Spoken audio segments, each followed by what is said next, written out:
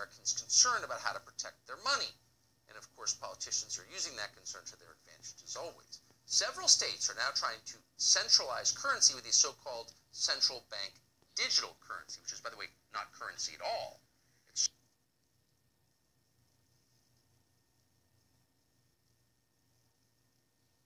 sorry, you guys. Software. But they're going to do it for your own good. Obviously, this is a tool of total social control. If they control your money, if they can zero out your bank account with a keystroke, then you have no autonomy. They control you.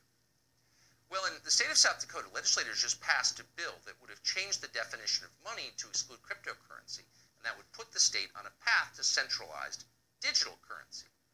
South Dakota's governor, Kristi Noem, the only governor we're aware of who's paying attention to this, vetoed that bill. She joins us tonight to explain why. Governor, thank you very much for doing this first and for coming on. Why did you do it? You're obviously under pressure not to veto it, but you did. Why did you? Well, Tucker, it was the right thing to do. I became aware of this bill. It wasn't introduced until almost halfway through our legislative session. We started reading through this bill that was over 110 pages long.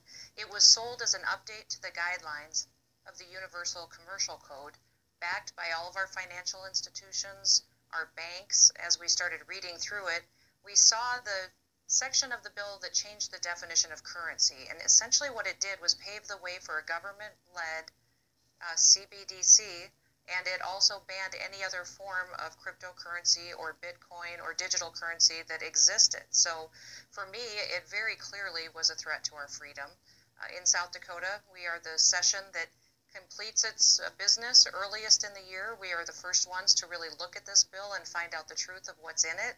And I did veto that bill. I'm asking my legislators to change their minds, to make the right decision and help me kill this bill once and for all. But I'm telling you, Tucker, we've got the same language coming to over 20 other states. I believe it's to pave a way for the federal government to control our currency and thus control people.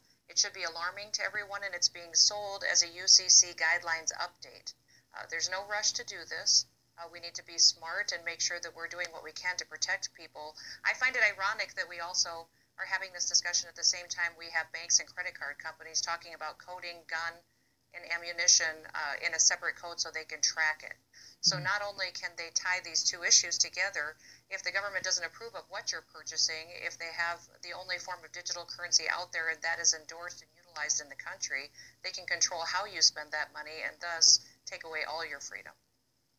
So nicely put, and I don't think you're overstating at all the significance of this. Really quickly, do you think, and you want to give everyone the benefit of the doubt on their motives, but do you think that legislators in your state understand what this bill was actually designed to do? I don't know if they read it, Tucker. That's what is alarming to me. They read it. It was over 110 pages long. They wrote it. And they were told by lobbyists that they had listened to for the last 20 years that it's fine. It's just a regulation update. This is what we do, is adopt federal regulations, but if you start reading it, you see in there is a redefinition of currency, that it says government CBDCs are okay if they're run by the government, but any other form is then banned. It is clearly a change for how people's assets are utilized. It clearly limits the freedom of people to use other forms of currency that they may choose to if it is a digital currency.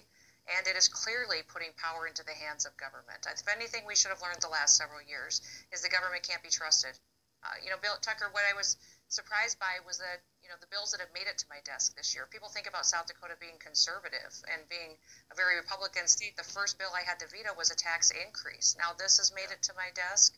We've got other challenges as well. I really hope that what you've done inspires other governors. Appreciate your coming on tonight. Governor Kristi Noem of South Dakota, thank you.